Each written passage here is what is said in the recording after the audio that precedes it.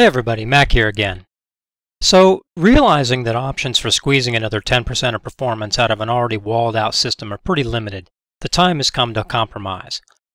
The discovery that microstutter has a definite cause was reassuring because it suggests a solution that I'll put to the test. The first step now is to go into options and decide what I can live without. The first thing I'll try is decreasing the MFD resolution.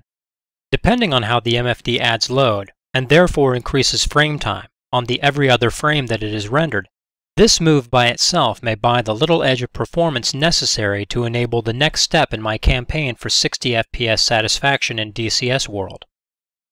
Presently the MFDs are being rendered at 512 by 512. I'll adjust this down to 256 by 256. It's a more accurate rendition of the horribly captured FLIR videos we see on YouTube anyway, right? At this point, having run through the instant action Easy George and Spring scenario dozens of times, it's getting a little difficult to be excited about what I'm seeing here, but things seem really smooth. The ability to see and get input feedback every frame adds immeasurably to the ability to prosecute targets. And it looks good too. Take it out. Though I didn't get all the bad guys in this rocket and gun run, it sure looked pretty slick, and I'm sure any survivors would have been suitably traumatized. Altitude. This is the part I had the most questions about, the MFD. Though the image clarity on that right MFD isn't going to win any awards, I got my start with Microprose's gunship for the Commodore 64 in 1988, then followed that up with Strike Eagle 3 in 1993. I've seen and enjoyed myself seeing much worse than this. If this gets the job done, I'll consider it good work and a fine compromise. However, no improvement is evident from this change. 30 FPS minimum is fine, and prior to activating air-to-ground mode my system maintains a good solid 60 FPS minus when I'm laying down guns and rockets into a close target. But once air-to-ground mode is active, half of the frames are rendered at less than 60 FPS. The average 66 FPS recorded by Fraps means nothing in this context. I'm going to have to find something else to try. It's time for some fairly radical changes. From a comment made by a viewer in reply to part 2, I've decided to see what happens when I set the MFDs to 512 every frame, and reduce trees visibility from 10,000 meters to 8,000 meters. I've also reduced shadows to low, having not much use for them. Altitude. When I looked over and saw the DxTree FPS counter ticking away in the mid-80s, I had a good feeling that this might be the way to go. Pull up. Controlling the Warthog at this level of performance is a beautiful thing. You can see and react to what you see much more nimbly than at lower FPS. Let's now try drop. It's good to have the MFD back to 512, and it refreshing every frame is a nice touch too. So what kind of results do we get from this? They are marked with white smoke. Success, finally. Minus the inevitable and really unavoidable spike encountered during the rocket and gun run on the insurgent convoy at waypoint 3, and a few thrown frames here and there, these settings allow my system to maintain a solid 60 FPS performance without observable microstutter. Even during that very busy attack on waypoint 3, performance never dropped below 30 FPS, though when flying through the red smoke at the lowest point of my dive, one frame took nearly 1/10 of a second to render. I think that has to do with how DCS renders particles. Before activating air-to-ground mode, my system was able to push 85 FPS. No problems there. After demolishing waypoint 3 and orienting to the bridge at waypoint 4, I activated air-to-ground mode on my right MFD, and at that point I was getting about 68 FPS. Though there's a lot of frame variance, it's irrelevant, as it's all happening below the 16.6 millisecond threshold. My 60 Hz monitor literally cannot show it, so I can't see it. Fine by me. After bombing the bridge at waypoint 4, I set the right MFD to standby and performance returned to about 75 FPS. This sets me in good stead for the next stage. Alright, while I break up the chart magic with some flying around, I want to talk about what I'm going to try next. I've already made some minor changes to my graphics.lua and high.lua files on the recommendation of Mustang, a tester who has posted several .lua tweaks in a DCS performance thread on the Eagle Dynamics forums. There's a lot of black magic and baloney out on the internet that will lead you down some crazy paths. If you don't watch yourself, you'll be downloading 6 kinds of crapware and chasing after unicorn farts to try and get a frame. But these changes seem legitimate and from a legitimate source, so I hope to secure an additional couple of percent performance so I can then consider some form of anti-aliasing to put the cherry on top.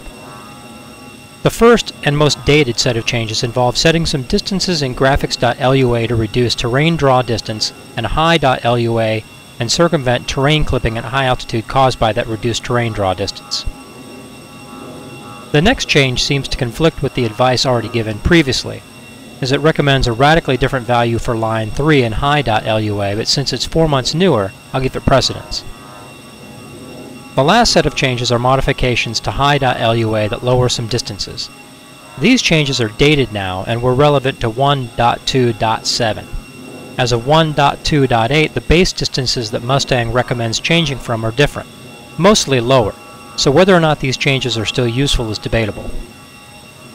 I suppose while I'm at it, now's as disorganized a time as any to tell you I've been running a bunch of mods using JSGME. I know it's late in the game to be dropping this shocking news that may have misled you, but I figure if you hadn't gotten this far, what was the point anyway? Suffice to say, none of these mods have wrecked my performance, though who knows what couple to 10 of FPS might be lurking in the crevices if I were to forego their mighty goodness. I suppose another bit of science might be done to go through these one at a time. I'll consider it if there's any need, but I'd have to have pretty compelling evidence to do without dive planes audio packs and the Warhorse cockpit textures. These are choice. The rest are nice to have but not indispensable in my opinion. These changes made and the aforementioned mods revealed, let's see the results in terms of performance. As always in this series, I'm hitting waypoints 1 to 4 in the instant action Georgian Spring easy scenario. Though no major problems are evident, it's apparent from glances I made to the DX3 FPS counter that something is amiss. I didn't have any real difficulty prosecuting the targets, and it's definitely the case that being zoomed all the way in on a rocket and gun run is a fine way to zero out your performance and induce motion sickness, but it seemed like I was about 10 FPS shy of the last run, flirting with 60 FPS and the previously conquered problems with microstuttering. With the bridge destroyed, let's head southeast. Fraps bears my eyeball observations out. These Lua file tweaks are obviously not suited to my hardware and version 1.2.8. This is direct proof that starting fresh with tweaks on every major update is advisable, because you may ascribe performance hits to a new version that are actually caused by improper tweaks of Lua files left over from an old version. I'll save your time and mine by not going into the frame time close-ups. There was no patterned microstuttering every other frame owing to the MFD being rendered every frame, but I was unable to achieve a solid 60 FPS lock, which had the same effective result, an unsmooth image crawling and occasionally jumping across the screen. I reverted to a fresh, bare install of DCS World 1.2.8.27203. No mods, no .lua tweaks, and tried again. The main results were almost identical to the Mustang.lua file tweaks benchmark I'd just run, but with considerably more variance. Interestingly, during the flight, my wingman entered into my field of view, causing an immediate 20 FPS dip from 70 to 50 FPS, which quickly recovered once he left my field of view. This will enter into the discussion later on, but for now it's just an interesting phenomenon. Having taken an obvious step backward, I attempted to recover the performance I'd fought so hard to obtain. I went back into the .lua files and changed them back to what they were when I started this series. However, this had no effect either.